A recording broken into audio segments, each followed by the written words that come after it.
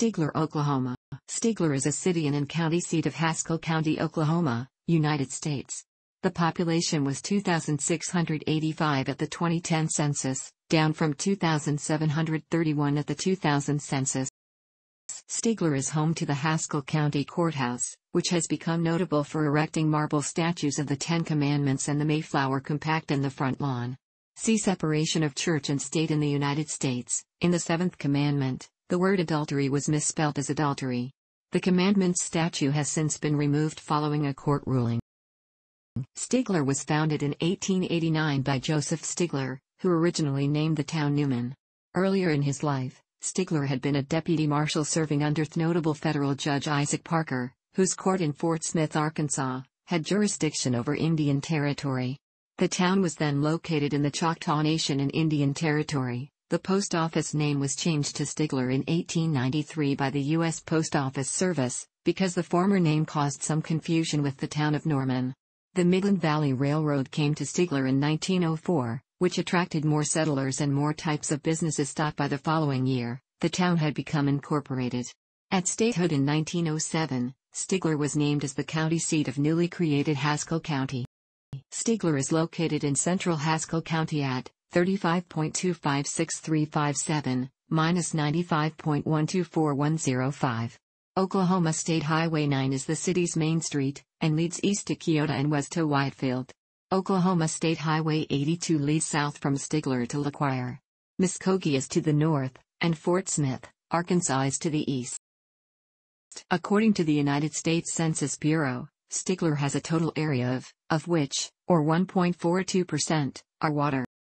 As of the census of 2000, there were 2,731 people, 1,096 households, and 697 families residing in the city.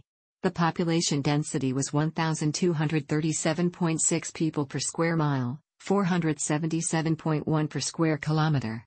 There were 1,216 housing units at an average density of 551.0 per square mile, 212.4 per square kilometer. The racial makeup of the city was 78.76% white, 0.04% African American, 15.45% Native American, 0.33% Asian, 0.59% from other races, and 4.83% from two or more races. Hispanic or Latino of any race were 2.67% of the population. There were 1,096 households, out of which 32.4% had children under the age of 18 living with them, 47.6% were married couples living together, 13.4% had a female householder with no husband present, and 36.4% were non-families. 33.9% of all households were made up of individuals, and 20.3% had someone living alone who was 65 years of age or older. The average household size was 2.36 and the average family size was 3.06. In the city, the population was spread out with 26.3% under the age of 18, 9.3% from 18 to 24, 24.5% from 25 to 44, 18.6% from 45 to 64, and 21.3% who were 65 years of age or older. The median age was 36 years. For every 100 females, there were 81.0 males. For every 100 females age 18 and over, there were 74.4 males. The median income for a household in the city was $19,594, and the median income for a family was $28,839. Males had a median income of $24,350 versus $22,500 for females. The per capita income for the city was $16,293. About 20.5% of families and 25.8% of the population were below the poverty line, including 33.1% of those under age 18 and 18.1% of those age 65 or over. Stigler prospered through agriculture during the early part of the 20th century. However, cotton and corn could not sustain the town through the Great Depression of the 1930s. According to the Encyclopedia of Oklahoma History and Culture, local farmers became raisers of livestock, largely with the assistance of the federal government. After World War II, construction of two large new reservoirs in the region, Eufaula Lake and Robert S. Kerr Reservoir, generated many jobs in construction, followed by an upsurge of tourism to the area. Stigler also succeeded in attracting several small manufacturing plants.